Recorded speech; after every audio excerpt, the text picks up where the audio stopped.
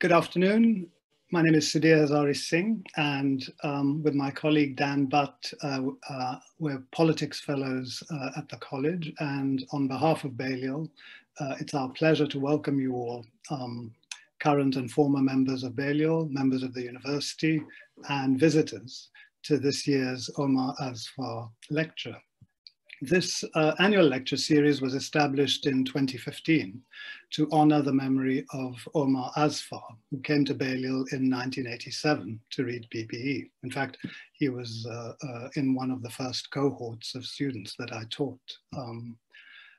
Omar became an economist and specialized in the fields of crime and corruption, and he was strongly committed to the ideal of social justice. And sadly, he passed away in 2009. And the lecture series are funded thanks to generous benefactions from our members, family, and friends, including Omar's parents, Kamal Azfar and Naheed Azfar, and close college friends of Omar, most notably Jeremy Burchardt, who I know is with us this afternoon. Hello, Jeremy. For this year's lecture, we're delighted to welcome Adom Getachew, who's Professor of Political Science at the University of Chicago. Adom is a political theorist with research interests in the history of political thought, theories of race and empire, and also post-colonial political theory. Her work focuses on the intellectual and political histories of Africa and the Caribbean, and her first book, which was called World Making After Empire, The Rise and Fall of Self-Determination, was published by Princeton University Press in 2019. It reconstructed the idea of self-determination in the political thought of Black Atlantic anti-colonial nationalists in the 20th century. The book, which is wonderful, won the Best Theory Book Award of the International Studies Association in 2019 and the W.E.B. Du Bois Distinguished Book Award of the National Council of Black Political Scientists in 2020. On a personal note, if you'll allow me, I'd also like to pay tribute to Adom's absolutely brilliant article on the political thought of the Haitian Revolution, which appeared in the journal Political Theory in 2016 and was a great inspiration to me as I was embarking on my research on my most recent book. Adom is staying with the theme of self-determination for her talk today. The title of her lecture is Africa for the Africans, A History of Self-Determination Before Decolonization. So thank you very much, and I hope you all enjoy the lecture. Over to you, Adom. Great. Thanks very much, Sudhir. Thank you for that warm welcome and for the invitation that you and Dan Butt extended to me. And I just want to thank everybody for joining us this afternoon. It's a pleasure to share my work with you, and especially under this occasion of the Omar Azfar Lectures.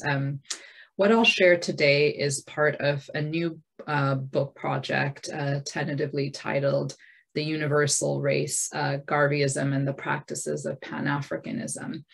And what I'll be discussing is less specifically Garveyism itself, but some of the intellectual and political currents that gave rise to the movement in the 1920s.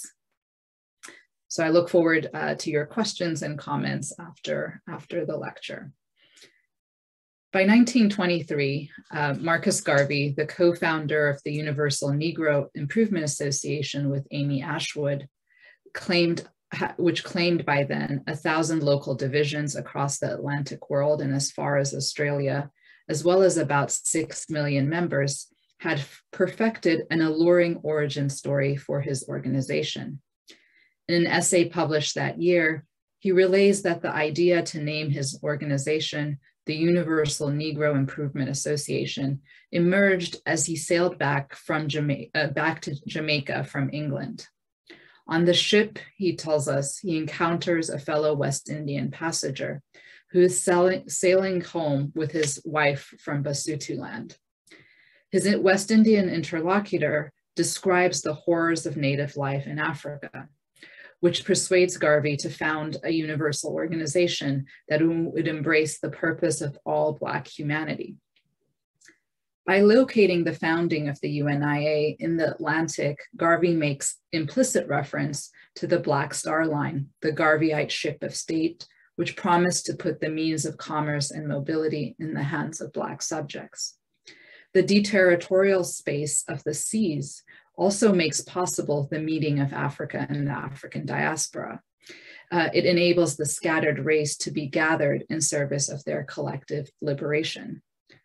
But if the sea flattens the barriers between Africa and the diaspora, it does so unevenly. Africa, as represented by the Basutu wife of a West Indian, is present but silent. She is the object of their discussions and of their political aims, but cannot intercede on her own behalf. As with all origin stories, the ship scene was a myth. Garvey's interest in Africa emerged earlier while living in London between 1912 and 1914. At the dockyards where he first worked, he encountered a motley crew of African and Caribbean seamen. Through these networks, he would meet the Egyptian impresario turned journalist and editor, Duzay Muhammad Ali. Just months before their meeting in 1912, Ali had launched the African Times and Orient Review as a monthly journal devoted to the interest of the colored races of the world. It especially dedicated itself to Britain's far-flung imperial subjects. It would be in the milieu of the African Times that Garvey first came to understand the experiences of British West Indian subjects within a global frame. The journal's commitments to the rights of British imperial subjects would be echoed in his early conception of the Universal Negro Improvement Association. Moreover, the UNIA's weekly paper, The Negro World, founded in 1918, mimicked the editorial style of the African Times, gathering regular coverage of the African world, picking up news from the darker nations more broadly, and including literary texts, especially poetry, alongside its journalistic and opinion pieces. While in London, Garvey would also immerse himself in the writings of earlier Pan-Africanists, especially the work of Edward Wilmot Blyden. Garvey requested reading privileges in October 1913 at the British Museum to access the works of the late Dr. Edward Blyden and other works that are not obtainable in any of the libraries of London. Through the literary and political world surrounding African Times, he would also come to know the work of his contemporaries, especially that of J.E. Casely Hayford, the Gold Coast barrister and later founder of the National Congress of British West Africa, whose part speculative fiction, part autobiography, part political treatise, Ethiopia Unbound, was published in 1911. Though Garvey's ship story concealed this wider world of intellectual exchange and political coordination, it spoke to a recurring question of Pan-Africanism. On what grounds, or perhaps what waterways, might the need for solidarity and collaboration between African-descended people in the Americas and Africa and the African continent be staged? As the anthropologist St. Clair Drake put it in the mid-20th century, Pan-Africanism involved the elaboration of an African interest. There was nothing natural or obvious about this interest. In describing the practices by which such an interest emerged, Brent Hayes Edwards turns to the language of articulation. Articulation involved a process of linking and connecting across gaps. It was a strategy of conjoining and coordination that retains the residue of difference and that remains impermanent. In my remarks today, I'd like to examine two moments in the articulation of a Pan-African interest, or an African interest, under the sign of the motto, Africa for the Africans. This phrase makes an early appearance in the 1860s, but would be most closely associated with Garveyism in the 1920s. My aim in examining these moments is threefold. First, I seek to trace a transformation of diasporic conceptions of Africa, which begin in the 19th century as aspirations for immigration and civilizational uplift.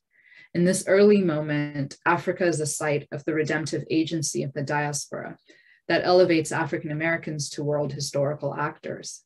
In the first 2 decades of the 20th century, however, Africa and Africans came to be viewed as coeval with the diaspora, as sharing the same collective fate of racial domination.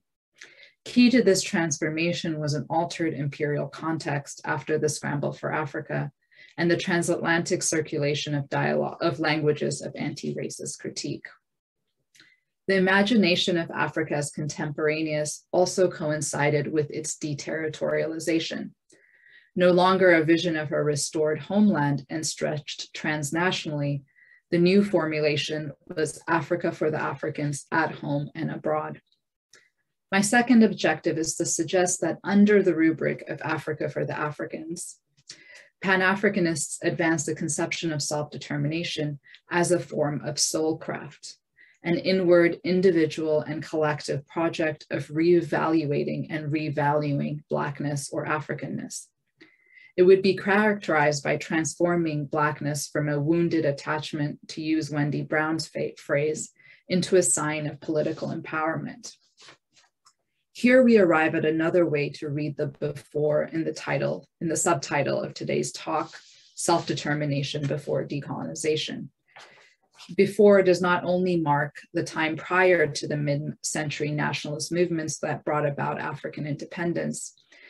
Instead, it also refers to the internally directed labor of self-transformation and self-emancipation, perceived by many to have been a necessary first step in the struggle with white supremacy and imperialism. Third and finally, this is an effort to think through the distinctive nature of Pan-Africanism and especially its staying power. Well after the projects of Pan-Africanism associated with decolonization failed to materialize, Pan-African ideas and practices continue to circulate in diasporic religious and cultural practices, as well as popular movements and cultures. This persistence distinguishes Pan-Africanism from other Pan movements, which emerged almost simultaneously in the late 19th and early 20th century. I won't be taking up Pan-Africanism's legacies here, but in highlighting the role of the African diaspora and tracing the ways Africa appears as an idea and stage for the imaginations of emancipation, I aim to lay a foundation for such an investigation. Let me begin then with an early iteration of diasporic imaginations of Africa. An early exponent and popularizer of the phrase Africa for the Africans was the Pan-Africanist Edward Blyden, who Garvey was reading in the British Museum. Born in 1832 in the Danish colony of St. Thomas to free Black parents, Blyden emigrated to Liberia in 1850 after having been denied admissions to Rutgers Theological College on the grounds of his race. There, he edited a series of journals, taught Greek and Latin at Liberia College, and represented Liberia as ambassador to Britain and France.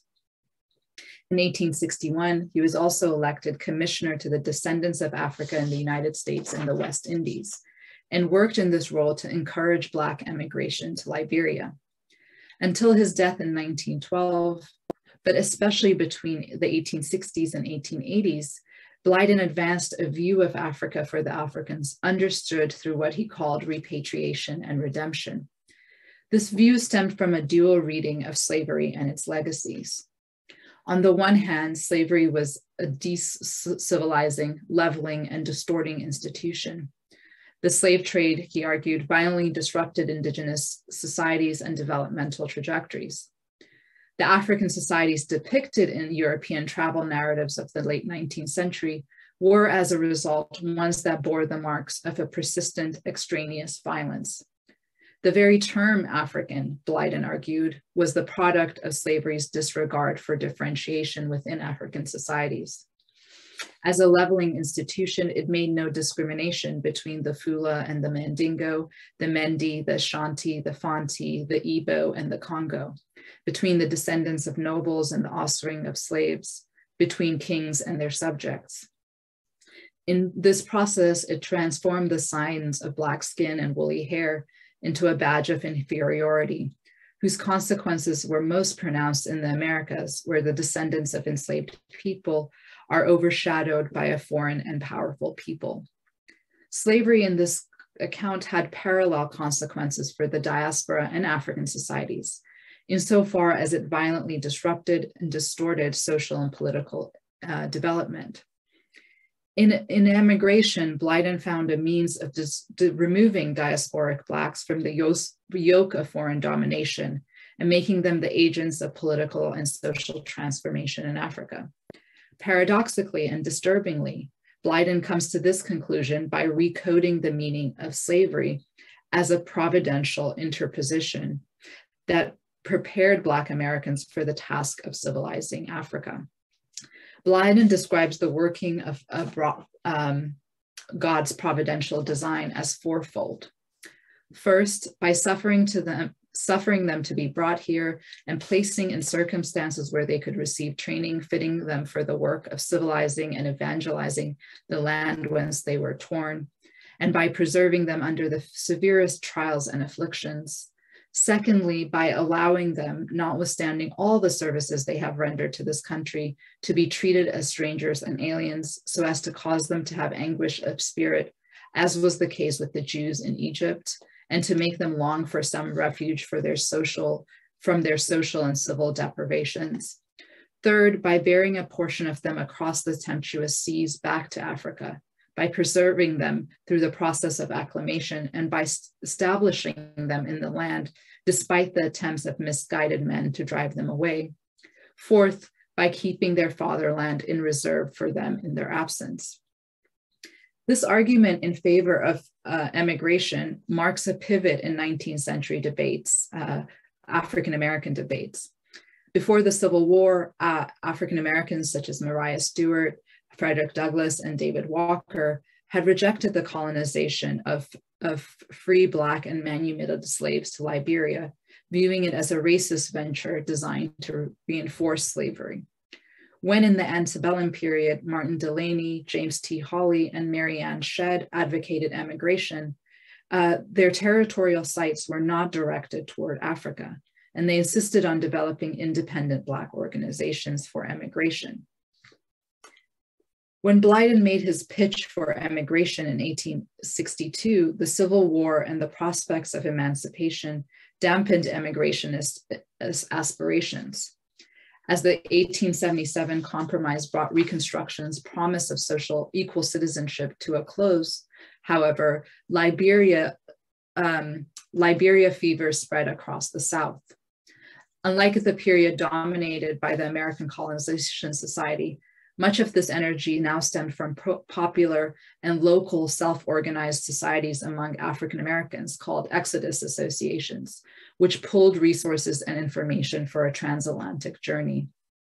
In its singular preoccupation with Africa and particularly Liberia, as well as its messianism, which echoed Blyden's providential vision, the late 19th century emigrationist politics departed sharply from the earlier iterations.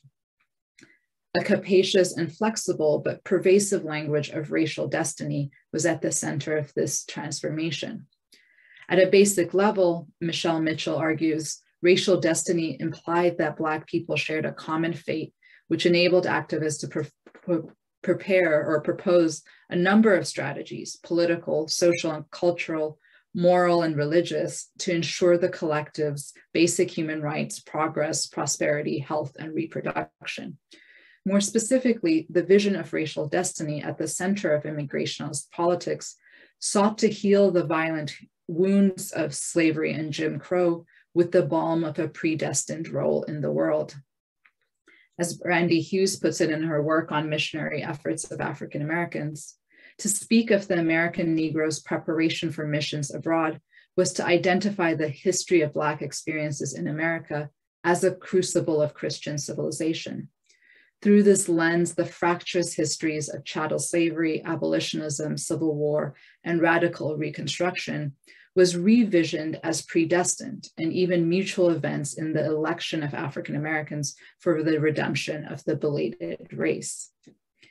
For Blyden, the story of a people recently unshackled from slavery, playing such a world historical role on the global stage, was the great romance of the 19th century. Slavery had made the African diaspora a people of a redemptive nationalist culture rather than a feeble race to be assimilated or dispossessed. This global epic of racial redemption would, in Blyden's words, rekindle the imagination, touch the heart, and awaken the sympathies of all in whom there is a spark of humanity. In this story of redemption, notice that Africa itself is temporally bracketed and displaced to the past and future. Relegated to the past, Africa stands as a lost homeland and as a scene of arrested development. Striking in Blyden's descriptions of African history is his refusal to center ancient empires and civilizations, which would become important reference points for Black nationalism and Afrocentrism in the 20th century. As he put it, I do not like to refer to the historical fact of Egypt and Ethiopia to strengthen the claims of the Negro upon the rest of humankind. In this image, in his image then, it's African Americans spiritualized and aestheticized labor that in the present that would have redeemed the belated race. And in this image, Africans living on the continent are either absent or also transformed into objects to be worked on. Blyden remarks in surprise that Africa has been so far escaped colonization. It's rifled of its population and in some cases wholly unoccupied, he writes. This too, Blyden reads as an act of providential interposition, in that the land, though entirely unprotected, awaited the owners of the soil. He recognized that immigration is a species of colonization, but moved quickly to distinguish the project of African-American settlement in Liberia from European colonization in the Americas and Oceania. The latter, driven by territorial aggrandizement, brought together alien races in violent encounter. In the case of Liberia, by contrast, he argues, the Aborigines are not a race alien from the colonists, and while there may be caste differences initially, this process of colonization was bound for amalgamation rather than hierarchical segregation over time. In order for this transformation to occur, however, the civilizing labor of African Americans must also be directed at the indigenous inhabitants. As Blyden put it, we have to work upon the people as well as upon the land, upon mind as well as upon matter. Africa was, in this regard, a space of utopian anticipation that would ultimately secure the equality and freedom of Africans. But between this past and future, the past homeland and the future moment of racial redemption, stands the agency of the diaspora, who are uniquely endowed to undo the political stagnation wrought by slavery. In later works, including Christianity, Islam, and the Negro Race from 1887, and African Life and Customs from 1908, Blyden would rethink his perspective. While he still advocated emigration, he insisted in this period that African indigenous institutions and practices, including Islamic rites, provided internal sources of civilizational development. From this perspective, Blyden increasingly articulated an identification with the African native. No longer absented or transformed into the objects of African American labor, Africans were part of a collective we. How did this happen, and what were its consequences? To answer this question, we have to step away from Blyden himself to consider the transformed context of the late 19th and early 20th century. By the turn of the century, Blyden's suggestion that the diaspora's fatherland awaited in reserve for them in their absence was hard to sustain as the scramble for Africa expanded Europe's hold on the continent. The late 19th century Liberian fever that had captured the imaginations of African Americans, and to a lesser extent West Indians, had also waned by the end of the 20th century's first decade.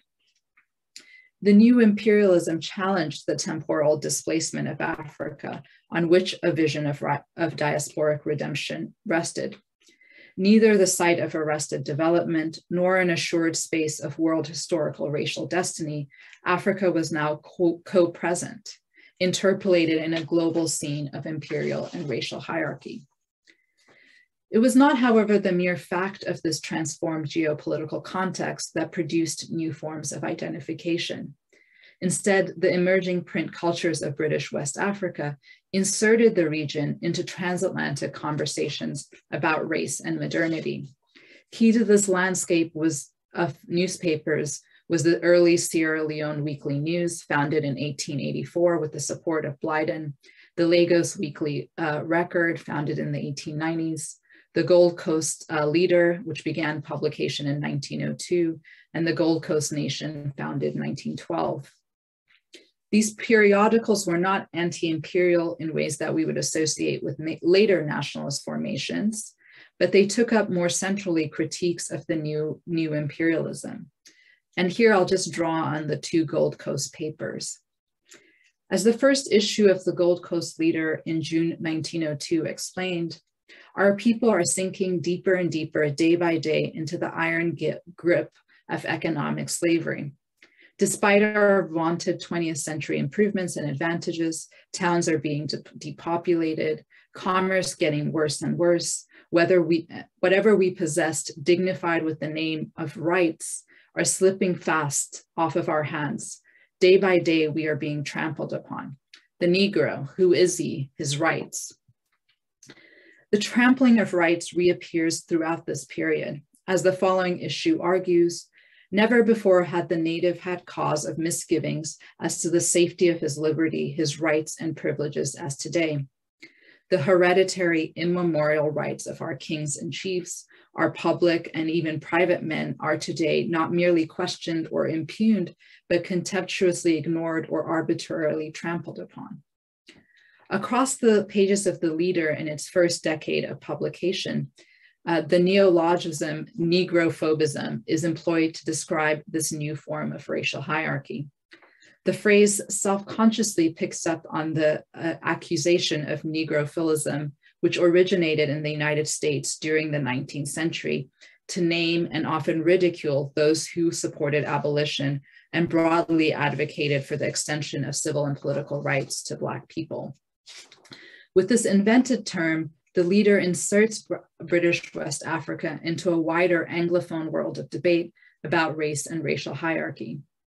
Negrophobism marked explicit structural barriers, such as the exclusion of Native doctors from a new pay scheme, but it was also evidenced in everyday encounters, such as when a colored gentleman aboard a ship did not remove his hat while in proximity to a European passenger, igniting a violent dispute. It is worth noting two things about these reports of Negrophobism. First, ships frequently emerged as sites of these racialized interactions. Given the ways in which ships functioned as a sign of both mobility and modernity, the racialized delimitations of passage by sea were particularly evocative of the hierarchy and exclusion that mark the new imperialism. This commentary also anticipates what would become a central concern during the interwar period, the restrictions on the freedom of movement for the colored subjects of the British Empire. Second, Negrophobism in the British Empire is frequently juxtaposed to Jim Crow America. Initially, these comparisons are meant to shame the empire by insisting that it should not reproduce this American problem. Interracial prejudices at this stage of the 20th century seem greatly out of place, notes one issue of the Leader. Things are bad enough in America where there's no admission for Negroes at hotels, restaurants, and boarding houses. But we are living in an English colony, and fortunately for us, in all the places of our individual and social lives as Negroes, there is a security or a protection enjoyed which is known by our ill-starred in the certain parts of the United States. In this formulation, the rights of Negroes, however precarious in the colony, are thought to be more secure than they are across the Atlantic. By the second decade of the 20th century, however, this differentiation no longer stands. West African writers imported the category of Jim Crow to describe the problem of racial hierarchy in the colonies. This coincided with the reprinting of speeches and essays by African-American writers, the inclusion of reports from the NAACP, and other materials that begin to appear regularly in the pages of the Gold Coast Leader, Gold Coast Nation, and Sierra Leone Weekly News. There was no longer, in these comparisons and in the turn to Jim Crow, there was no longer a distinction between the English colonies and the United States to be made. One testament to this growing comparison and mobilization of the category of Jim Crow is the emergence in the several 1916 issues of the Gold Coast Nation, a writer who uses the pseudonym Jim Crow, writing between kind of March 1916 and October 1916. The figure Jim Crow appears in a series of open letters to critique the denationalization of the Gold Coast as the country became, quote, the hunting ground by these children of the barren North. So when Marcus Garvey arrived in London in 1912, he would find this shared language of critique in the pages of the African Times and Orient Review. In its first issue, African Times declared, the recent Universal Races Congress convened in the metropolis of the Anglo-Saxon world clearly demonstrated that there was ample need for a pan-Oriental, pan-African journal at the seat of the British Empire, which would lay the aims, desires, and intentions of the Black, brown, and yellow races at the throne of Caesar. With reference to the Anglo-Saxon world, African Times named a global color line, organized by and spanning the United States and the British Empire. According to a regular contributor, J.C. Smith, writing in 1913, within the worldwide realm of Anglo-Saxondom, at Suez and at Panama, throughout the solid south of the United States, and throughout British Africa, from Cape to Cairo, from Verd to Garadufi, there is growing up the mortifying feeling that the principles of human liberation are being insidiously superseded by the policy of human enslavement and degradation of all non-European peoples. A crucial strategy of African Times, which would be replicated by other periodicals, was the republication of articles from local newspapers, like those from British West Africa. Tightly packed at about 50 pages per issue, the experience of reading African Times was one in which this thesis of an Anglo-Saxon world's racial domination would be evidenced through site-specific examples that spanned from Puerto Rico to Ghana, from Cairo to the Cape, from Hawaii to Malaysia. In these Black Atlantic forums of empire, whether in coastal cities or the journals and periodicals of the day, writers and readers came to undo the temporal bracketing of Africa that had characterized Blyden's providential vision. There was in this process an experience of simultaneity.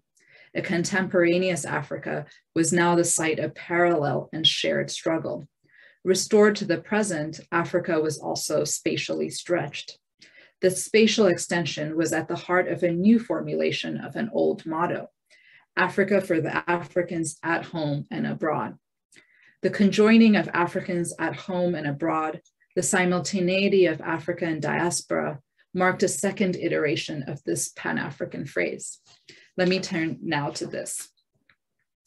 As World War I came to a close, the editor of African Times, Duzé Ali, received a letter from Dillian Govan, who identified himself as the secretary-treasurer of the Association of Universal Loyal Negroes. Sometimes named the National Association of Loyal Negroes in the archives, the organization appears to have been founded in Panama among the large community of British West Indian migrant workers who had worked on canal construction.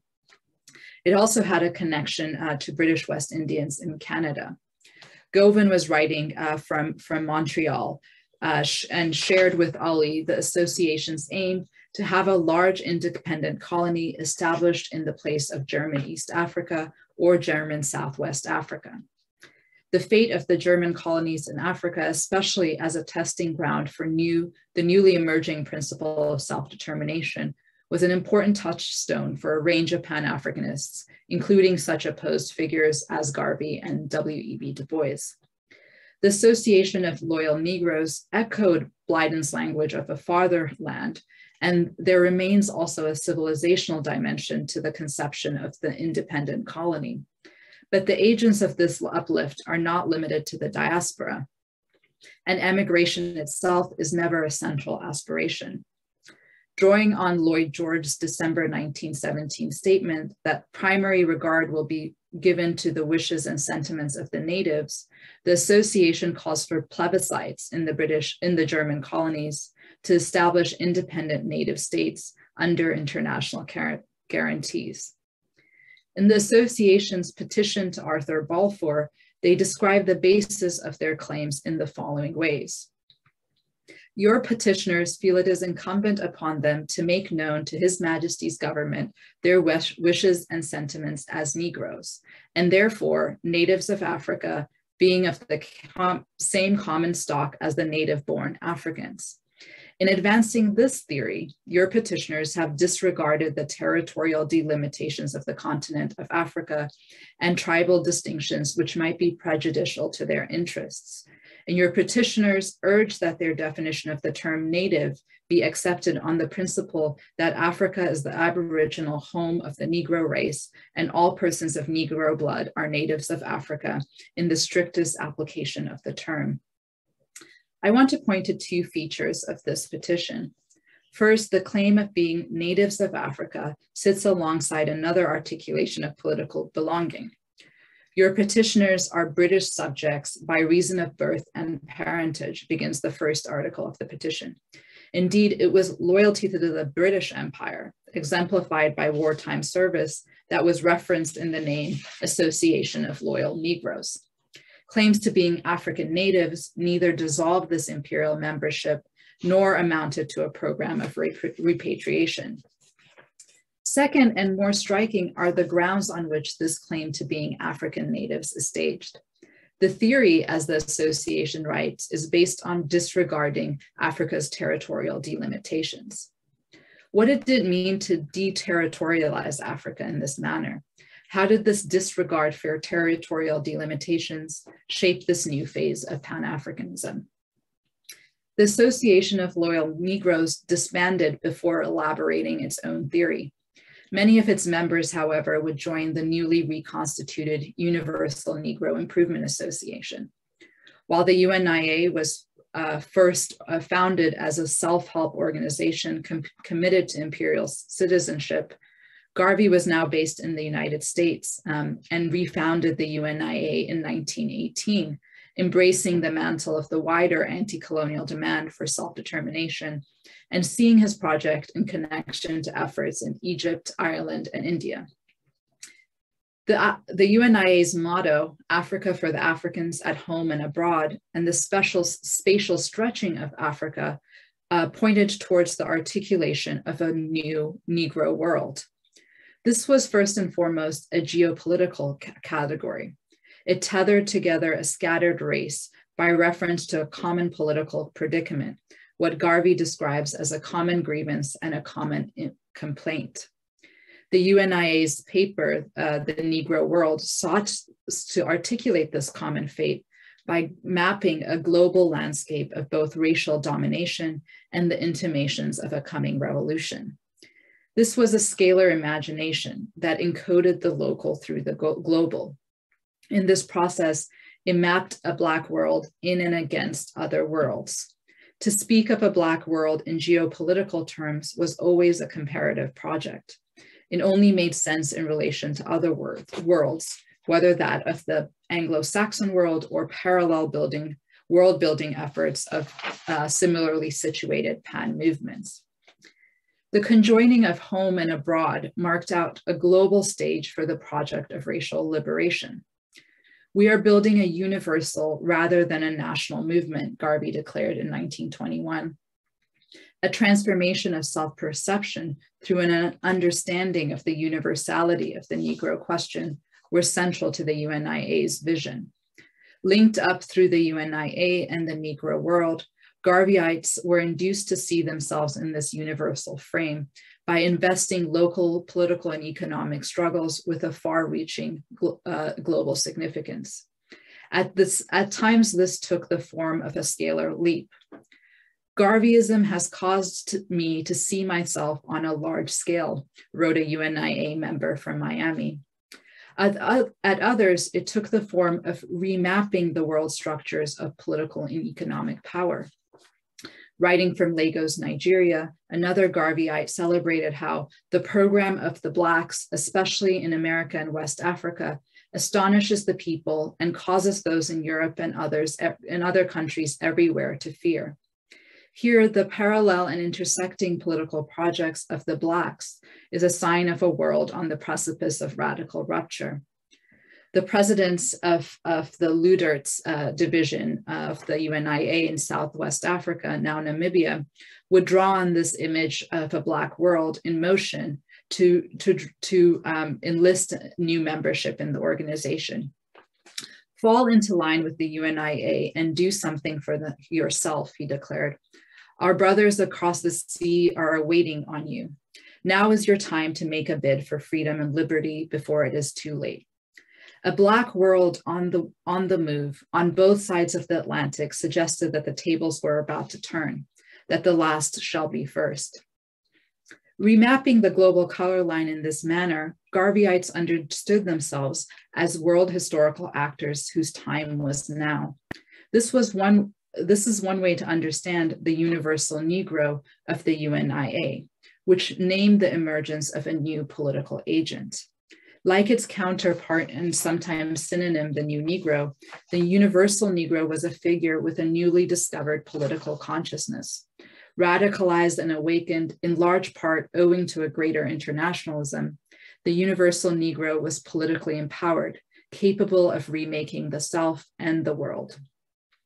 A deterritorialized Africa, an Africa at home and abroad, became the scene not of future anticipation, but of present political possibility. If for Blyden and late 19th century emigrationists, Africa for the Africans was the sign under which the trauma of slavery would be recast as the foundation of a redemptive agency, it now marked the transformation of the Negro, associated with domination and denigration, as a figure endowed with a new political power. The transformation of self-regard, the reorientation of the self in relation to a wider world of imperial and racial hierarchy, was perceived by many contributors to the Negro world. Allow me space in the most valuable paper of the day to say a few words to my fellow Black man, begins an open letter from Chief Takchi from the Gold Coast in the January 14th, 1922 issue of the Negro World. The chief relays how he had heard about the weekly newspaper from one H.B. Hall of Oklahoma. The correspondence with Mr. Hall, access to the Negro world, and the very letter through which he addresses his fellow Black men is made possible by the reading and translation of his clerk. Through this mediation, he hears of the grand meetings of the UNIA in New York. I wish I were there, he writes, but where physical presence is impossible, the Negro world serves as a crucial link. For Chief Takchi, more significant than the project of future emancipation was what the movement had already achieved. The practices of articulating a Black world, of making possible the linkages through which his letter could appear in a publication based in New York, were already a triumph. As he put it, many people speak of a victory to come, but for me, I say it is already there. So I will stop there and look forward to your questions. Thank you very much indeed, Adom, for that wonderful, that incredibly rich talk. We're very grateful indeed. So we now have time for some questions and answers indeed. So as you can see, if you just type your question into the Q&A box then I will be able to put them on your behalf to Adom. So the first question comes from Kevin Irakoze. Could you speak more about the reasons for Blyden's disregard for African civilizations in his earlier formulation of the project? What did those civilizations lack, which he found in Black diasporic agency? Yeah, it's a good question. I mean, I think there's one powerful or important way to read his kind of resistance on locating on thinking about redemption through the past, right? Which I think is just the sense of, this becomes a problem, of course, for Afrocentrism more generally, is a whole set of debates about in what sense Egypt is an African civilization, et cetera. It's a way of kind of bracketing the question of the past and thinking about present possibility and a certain kind of work on the self and a collective work in the present that might generate transformation. So I think that's kind of generous reading about that bracketing of the past. But I think for Blyden, as was the case for other figures with whom he's in conversation in this period, other emigrationists, there's two reasons why he thinks diasporic Blacks have a particular form of world historical agency, and it has to do first and foremost with an experience of having been Christianized, having become Christian, and having some connection to a modern world vis-a-vis their presence in the United States. So it's this kind of education, pedagogical project that they had undergone in the West, in the Americas, that facilitates their ability to generate transformation on the continent. I think what happens for Blyden is that in his time in Liberia and in Sierra Leone, where he also spends time, he becomes especially connected to Islamic scholars and clerics. So this encounter initiates a kind of transformation of how he evaluates African civilization. I mean, it's also the first time he really, being on the continent and having to engage this set of figures, becomes the first time he has to really think about practices, institutional formations, et cetera, that persist on the continent. So in many ways, I think in the 1860s, he's really preoccupied with the legacy of slavery in the Americas, and a way of trying to recode what that legacy might mean for diasporic Africans as part of a kind of world historical project of racial redemption. Thank you. Just on Blyden, could you say a bit more about his, if you like, his theological origins? And obviously, I know he's a Zionist, and obviously the parallel with the Jews in Egypt is very strong, and this idea of slavery as a providential intervention is kind of an extraordinary idea. I mean, to what extent is that just seen as a parallel, or is there something more going on there, do you think? It's a great question. I mean, he also writes a book called West Africa to Palestine. So he is very interested in the question of, and I think this is true of African-American writers throughout this period. The Exodus story is a central kind of way of imagining African-American emancipation.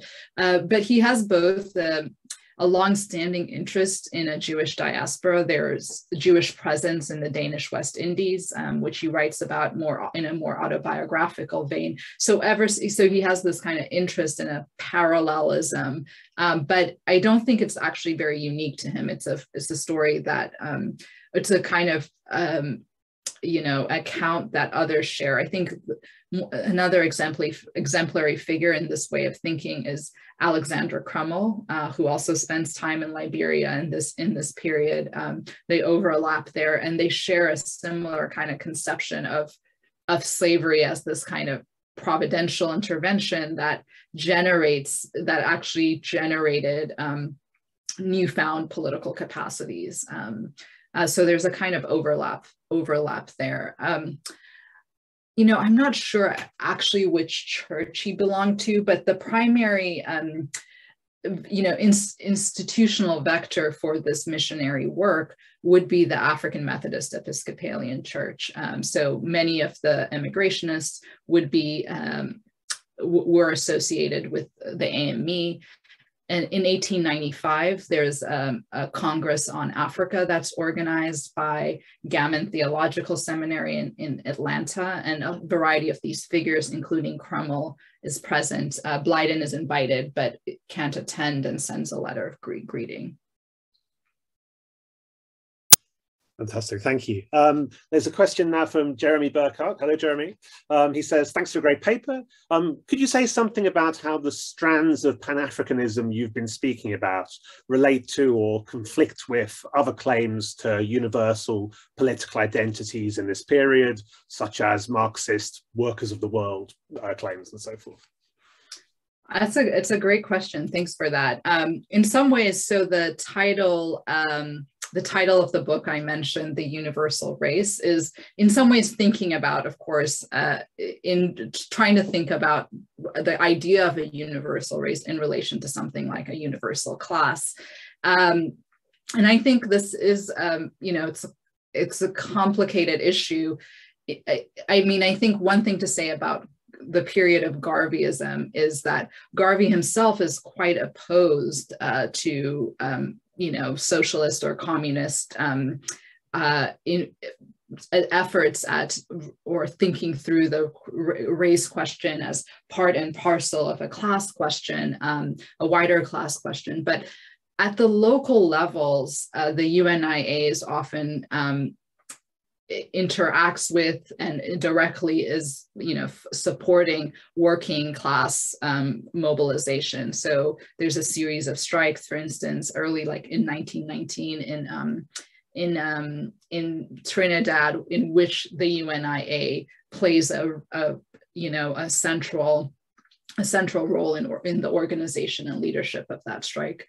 But I think one thing I'm interested in doing with the wider project is thinking about how some of the practices by which, you know, individuals and collectives come to understand themselves as world historical actors actually may have parallels with organizations for which class and workers are the primary subject, that both of these are kind of course, inventions, right? They're constructions. And what I'm interested in is kind of how people, what are the kind of everyday practices, and institutional formations through which people come to identify themselves in these kind of universal terms, and also yeah, and I think there are like more parallels between something like Pan-Africanism and you know, a kind of Marxist class politics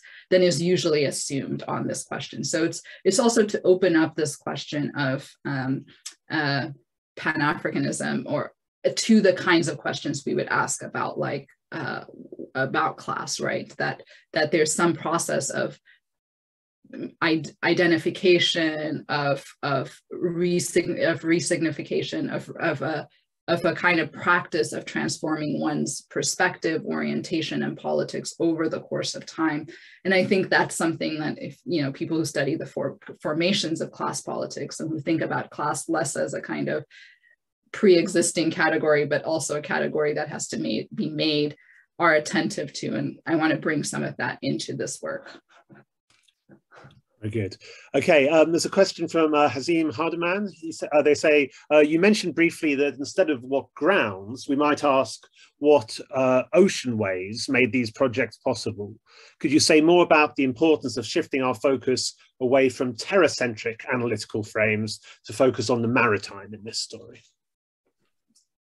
Yes, thanks for that. In some ways, of course, that was a homage to Paul Gilroy's important work on the Black Atlantic and the ways in which he wants to think about the ocean space, the Atlantic, as a kind of, you know, of course, as the site of kind of the violence of the Middle Passage, but also the ways in which it makes possible these sets of circulations, translations, and exchanges. So one thing, I mean, I've been interested in this also with my first book is, I think, to kind of reinsert Africa back into that story of the Atlantic processes of exchange. So even for Gilroy, I think there's a way in which the kind of modernity of the Black Atlantic is really a diasporic project, right? And the ocean is a way of actually leaving aside Africa as a kind of lost homeland, or a place a site from which we initiate a set of journeys, but not one that's kind of forever refracted into these conversations about what the Atlantic world is. So I think I'm of two minds about this in some ways. So on the one hand, I'm interested in this kind of reinsertion of Africa into the space of the Black Atlantic. At the same time, I think we have to be clear that the kind of privileging of the oceanic, of the seas, is also to leave out certain kinds of characters, right? Those who might not be mobile, those who don't live on the coast, right? So it's also then to think about something like what does the paper, the Negro World, make possible, right? I mean, surely it travels by sea. Seamen, Black seamen, are an important way that it gets to the Gold Coast and other places. So it still travels on the waterways, right? But it also, you know, it's another kind of non-land-based, it's a deterritorial form itself, right? And so it's also to think about how that deterritorialization could happen in different spaces beyond, you know, beyond the oceans. Thank you. There's a question from Ben Horton, which is about political systems. So political systems vis-a-vis the Pan-African future. So it says, he guesses back in the late 19th century, imperialism was seen by Europeans, at least, as a viable way of organizing states and populations. Was the world making conducted by African thinkers in this period fundamentally democratic? Or would an African empire or other authoritarian modes of government have been seen as a legitimate goal? It's a great question. You know, what I would say about this period that I'm working on, and what's challenging and exciting about it, is that, you know, they largely, Garveyites and the kind of forms of critique I was identifying in these early newspapers in British West Africa are not really imagining a world after empire. They think that empires are going to be, empire is both the kind of horizon, the condition of possibility under which these sets of connections are being forged, and they think about it as a kind of future horizon in different kinds of ways. Like one, as Ben was suggesting, was this imagination of a kind of Black empire, Negro empire that stands counterposed to European empires. So a vision of equality or parity in which a Black imperial form would stand alongside these other imperial formations.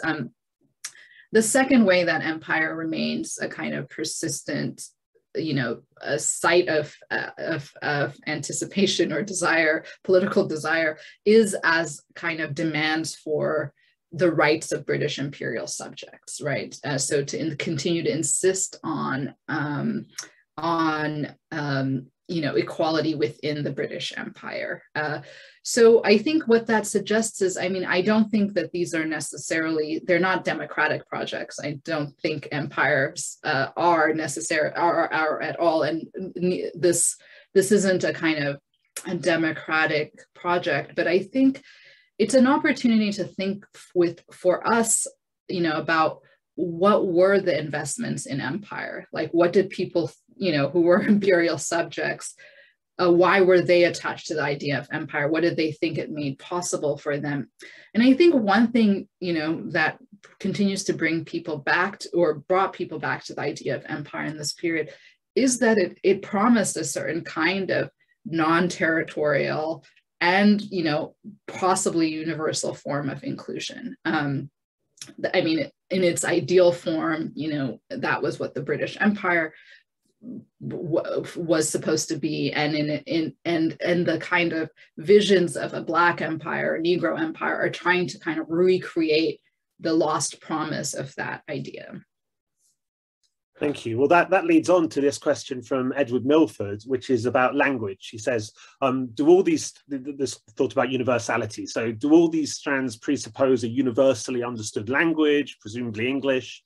Is there any discussion of or in other languages? Yeah, great question. I mean, one, I think, you know, I presented a piece of this at the African Studies Association in a panel about global intellectual history, more generally, Africa and global intellectual history. And I think one question for those of us who are interested in these kind of circuits of translation and the adoption of, or the movement of ideas across space and time, you know, one thing I think we have to wrestle with is that does that always privilege a certain set of actors who have facility, if not in English, then certainly some European languages? And what would it mean to kind of do another kind of work that also traces the ways in which these ideas get taken up in kind of non-European languages? And I think one person who's done a lot of great work on this from a different part of the continent is Emma Hunter, who's thinking about vernacular presses and the ways in which vernacular presses mobilize these same categories and re-signify what they might mean. For the purposes of the work I am doing, I mean, I think, you know, I think the Garveyism's primary base is in kind of the Anglophone world, but it did have it. So it's, after the United States, the second largest number of divisions, local divisions, were actually in Cuba. And that was partly because of large British West Indian presence in plantation labor in Cuba. But it also prompted the Negro world to initiate a Spanish part of the paper. So they have a kind of Spanish component to the paper, and an attempt again to speak to the kind of the Cuban and other contexts where Spanish was the primary medium. The other thing you find is a lot of translation work. The Garveyite papers, for instance, includes a variety of Portuguese sources, again, which are engaged in this project of, and French sources. Senegal and Dahomey become really crucial Garveyite sites too. So you see some kind of processes of, or practices of translation through which, you know, either pieces of the UNIA are being replicated into local periodicals and into French and Portuguese. Thank you. A question from Stephen West. He says, it's a question about Blyden. Could you expand on how Blyden influenced the African independence movement, particularly his effect on George Padmore and Kwame Nkrumah in Ghana?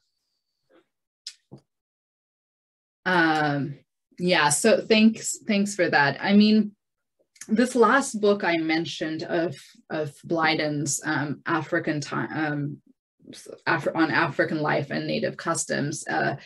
I think this is a really important book, and it's important to think about it, I think, as part of a wider set of texts that come out in this period in West Africa that are trying to reconstruct what the customary or the native is. And I think it's also important to situate that in the wider transformation of imperial discourse towards indirect rule. So something like J.E. Casely Hayford's Gold Coast Native Institutions comes out in this time.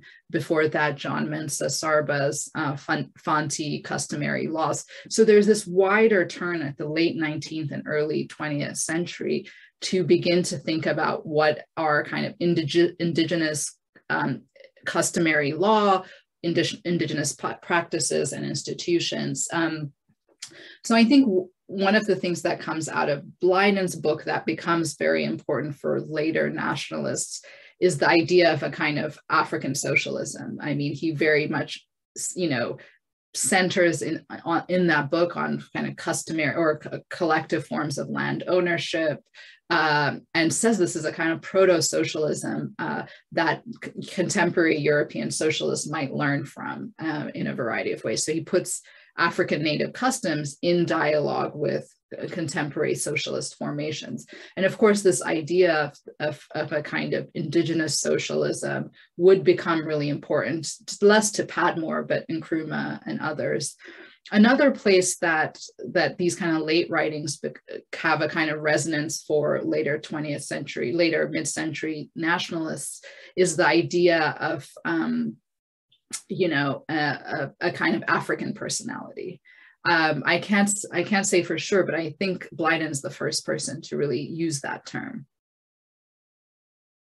And we might relate that to this question from George Keyes. He says the diasporic concept and conversation seems one-sided, moving in one direction from the Americas. Where are the African voices and how did they view diaspora?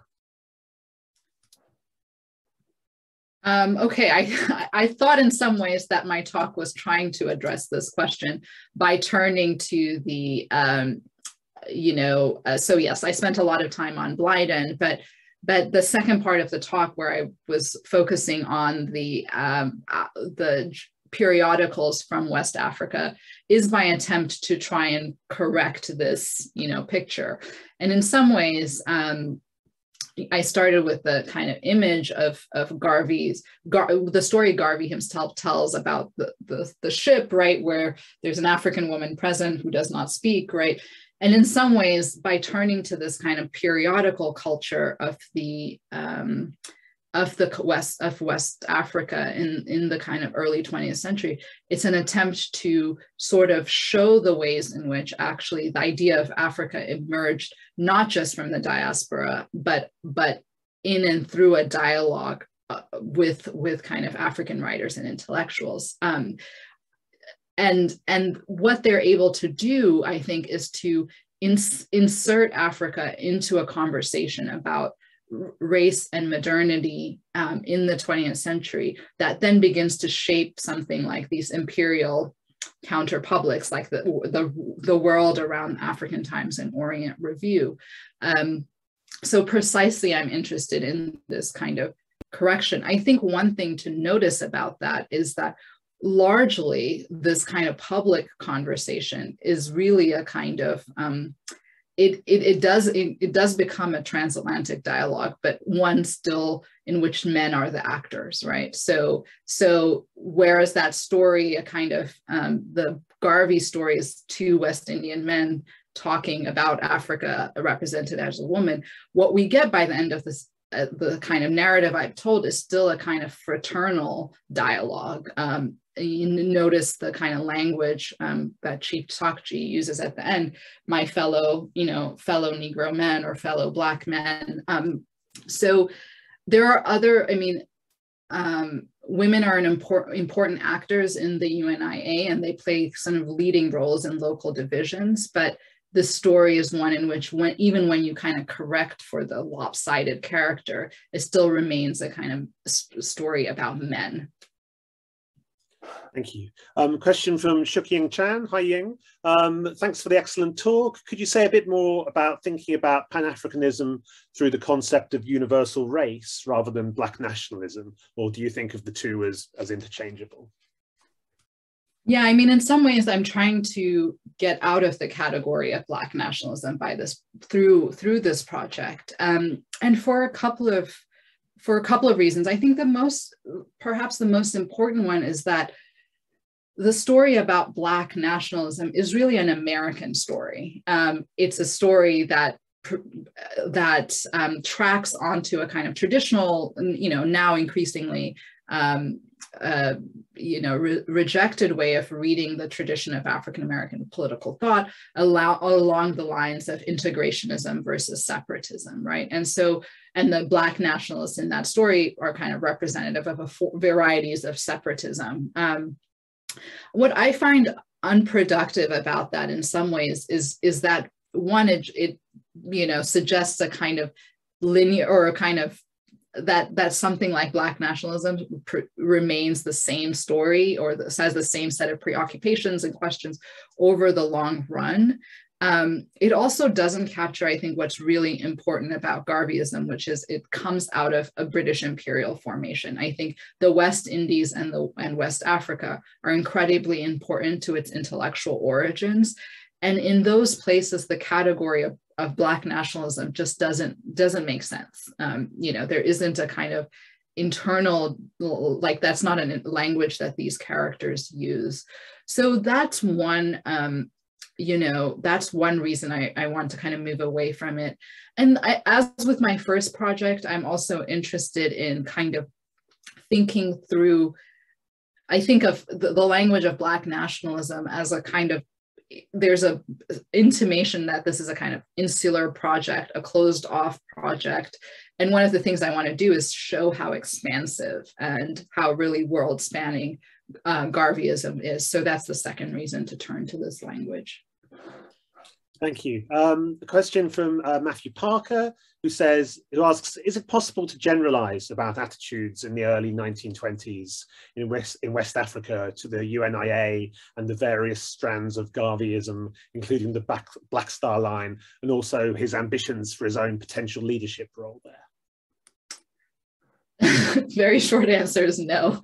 I mean, this is the, you know, it's quite a challenge to do this project as a political theorist, because it's such a fragmented archive. Like, it's not like you can just say, it's not a project that's about the political thought of Marcus Garvey or the political thought of a set of figures. It's really trying to be a political theory of a mass movement. And so there's a kind of, it's a methodological challenge, I think, as a political theorist, to think about how I would do that. You know, the ways historians have done that is by producing rich social histories that looks at kind of Garveyism in Cuba or Garveyism in South Africa, right? And to tell us the very specific ways in which, why this movement emerges at in this particular site, what people are trying to do through the project. So for me, the way that I mean, it may be ultimately unsatisfactory, also, especially a lot of the scholars of Garveyism. But, you know, the thing I'm trying to do is first try and kind of reconstruct this sort of intellectual origins and intellectual currents that give rise to the movement. And then the second part of the book is going to look at very discrete political practices. So the first will be kind of the annual convention, and it's kind of the ways that form of the convention gets reiterated in some local chapters, a chapter on leadership and the debates about leadership, including Garvey's leadership, a chapter on kind of the practices of oratory and elocution, which become really important across the space. And then the last one on kind of rumor and conspiracy. So it's trying to take these discrete terms that I think of as part of the practices of the movement and try to track them across different space. I'm sure it's very sensible always to say no to a question about whether it's possible to generalize. That seems like a good tactic. That is the end of our time today. I'm sorry we didn't quite get through all the questions, although we got through most of them. I see there's a comment there as well about Du Bois from Farid Azfar, Omar's brother. Good to hear from you, Farid. Thank you for coming. And of course, what I haven't been reading out when reading out all these questions is all the bits saying how fantastic the talk was and how grateful everyone was for your wonderful talk, Adom. And I absolutely want to join in with that. And thank you very much indeed for that wonderful talk. So thank you to everyone for coming. Thank you for all your questions. Thank you to Adom for speaking to us. And I hope to see you all again in person, maybe actually here in Balliol rather than virtually. So on behalf of us all, thank you very much indeed. Thanks very much for having me. This was a pleasure.